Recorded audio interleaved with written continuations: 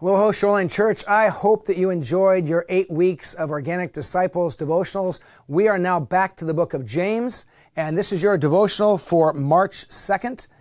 And I hope that this is an encouragement. We're going to step back into the topic of our lives, about wisdom, faith, and works, the power of our words, some amazing topics in these coming weeks. And so today we're looking at James chapter 2, verses 18 to 26. It's one of the longer passages we're going to read. But just let God speak to you and think about our faith and how our faith impacts our lives and impacts our actions, our faith and our works, our faith and deeds. We'll begin in verse 18. But someone will say, "You have faith and I have deeds. Show me your faith without deeds, and I will show you my faith by my deeds. You believe that there's one God? Good. Even the demons believe that and shudder. You foolish person, do you want evidence that faith without deeds is useless? Was not our father Abraham considered righteous for what he did when he offered his son Isaac on the altar? You see that his faith and his actions were working together, and his faith was made complete by what he did. And the scripture was fulfilled that says, Abraham believed God, and it was credited to him as righteousness. And he was called God's friend. You see that a person is considered righteous by what they do and not by faith alone. In the same way, was not even Rahab the prostitute considered righteous for what she did when she gave lodging to the spies and sent them out in a different direction? As the body without the spirit is dead, so faith without deeds is dead. Now this passage was a challenging passage for Martin Luther, one of the great reformers. Matter of fact, Martin Luther didn't like the book of James very much because of this whole discussion, because his big cry was faith alone, faith alone, faith alone. Here's where we have to get over the confusing part. James is not saying that we're saved by our deeds, by our actions, by our good works. He is not saying that.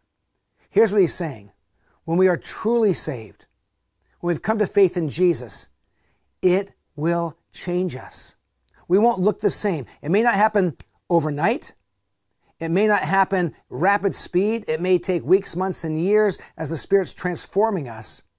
But here's the big theme that we need to hear in this portion of Scripture. If you say, I have faith, but it doesn't change my life, it would be like me saying, I love my wife, Sherry. I mean, I don't talk to her. I'm not very nice to her. I'm kind of, grouchy all the time, and I don't really like being around her, but I tell you, I love her. You got to believe it. It's like, well, that's a lot of talk. But if you watched me for a week and you saw me care for my wife, listen to my wife, show compassion to my wife, show tenderness, I wouldn't have to tell you I love her. You would say he loves her. That's what James is getting at here. Our faith saves us. It is saving faith. We're saved by faith alone. But when we're saved by faith through the grace of Jesus, our deeds, our actions, our lifestyles change. We don't do good things for God to love us. While we were still sinners, Romans says, Christ died for us. But once we know His love and we know His grace, it changes our lives. So walk with deep faith and let your actions show that your faith is real. Let them become a witness to the world. Let your faith be real and let the world see. I want to pray for you that you would walk in faith and works, revealing the presence of Jesus. Lord, this is our prayer, that we would walk with deep, growing, abiding faith, faith in you, faith that is confident in your goodness and your power and your life and death and resurrection. But Lord, let that faith change our lives, so when people see how we live, they will say, oh, they love Jesus. Look at how they live.